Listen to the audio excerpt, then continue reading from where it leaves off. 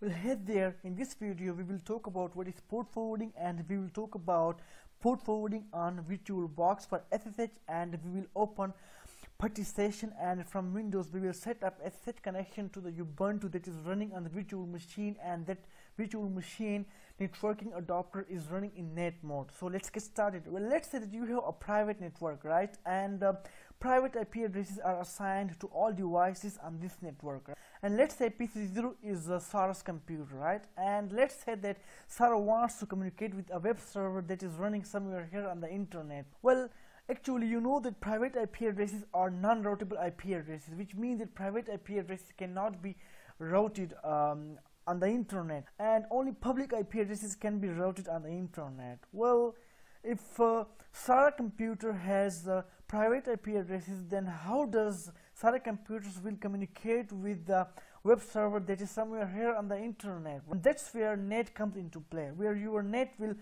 translate private IP address into a public IP address, and the public IP address will be translated into the private IP address, right?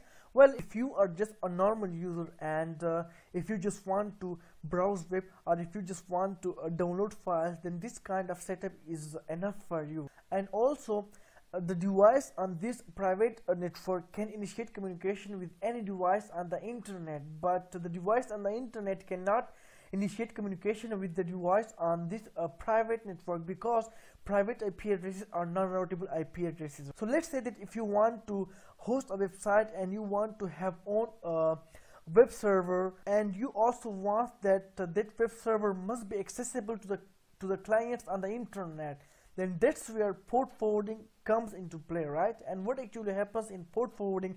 In port forwarding, your external IP address is mapped to your internal IP address, and in this case, internal IP address will be the IP address of this web server, and the external port, that will be the port of this router, will be mapped to the internal port, that will be the port of this web server. And here we assume that the external IP is static, because if it is not static, it can create problem. And also we are mapping external IP address to internal IP address, and we are mapping external port, that is port 80, to the internal port, that is also port 8. And what does it mean? Well, it means that if someone make request at port 80, then the router basically will forward that request to the web server, and that's what port forwarding is. Now let us talk about port forwarding on VirtualBox for SSH, right? But before doing this, let us talk about the networking adapter, and we will do this for Ubuntu. And if I click on this icon, right, and then I go to the network, well, I can see that the networking adapter is operating in net mode. And what does it mean? It means that this virtual machine can initiate communication with any device on the internet, but the device on the internet cannot initiate communication with this virtual machine. And let's verify it. So let us ping facebook.com, right?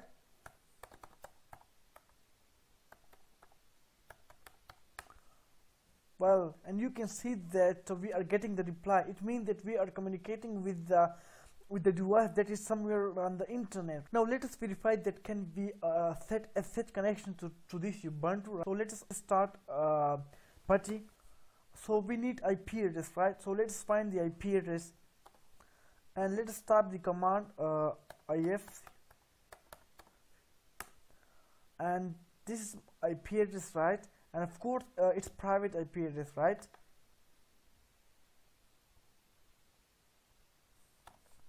And port will be 22, because SSH use port 22. So let's try to establish this session.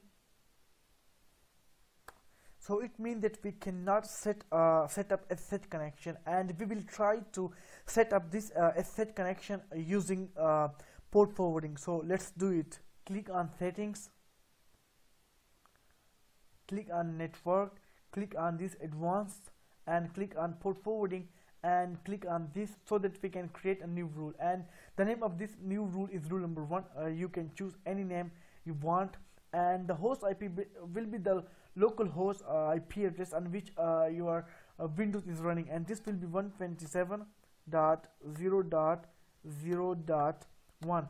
and host port I'm choosing 22. You can choose anything you want, and guest IP will be the IP address of the virtual machine on which Ubuntu is running, right? So let us go to Ubuntu and type the command ifconfig, and the IP address is this one, which is 10.0.2.15, and this is of course private IP address. So let's type this IP address here, 10.0.2.15, and the guest port will be 22 because SSH use port 22.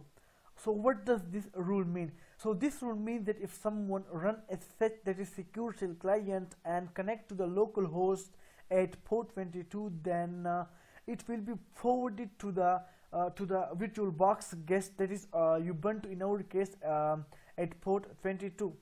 Now click OK, and let us try to set up SSH connection to the Ubuntu. So let us start PuTTy, and this IP will be the host IP, that is 127.0.0.1, and this port will be the host port, which is 22, and it can be anything. For example, if you have chosen 5,000, then it will be 5,000 here. So let us open, and you can see that login is and password. Well, you can see that we have successfully set up SSH connection to the Ubuntu, and you can see, like, you can type some commands like ls ifconfig and so on. Tabish VirtualBox, and you can see here as well, right? So this was all about port forwarding, and thanks for watching.